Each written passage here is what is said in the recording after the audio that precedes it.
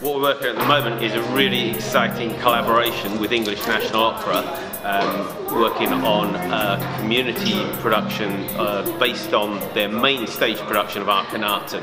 So the group are making headdresses for a performance that's going to take place at the British Museum. The headdresses that they've been making have been inspired by images that have come from the British Museum and the Petrie Museum of Archaeology, taking back to original source material from the Egyptian period.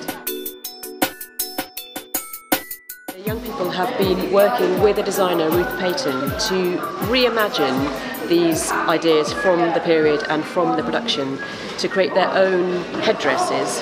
And these headdresses are inspired by the old Egyptian gods, so they're animal headdresses, but they have their own interpretation added.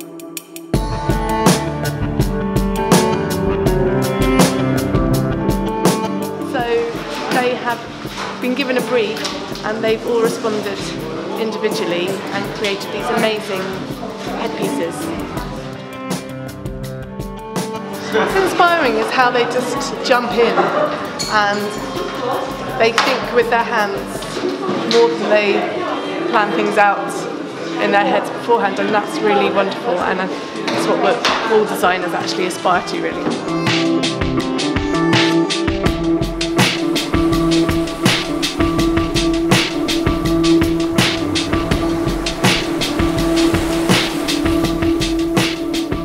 I'm working on a crocodile made out of cardboard, based on Egyptian animals and gods.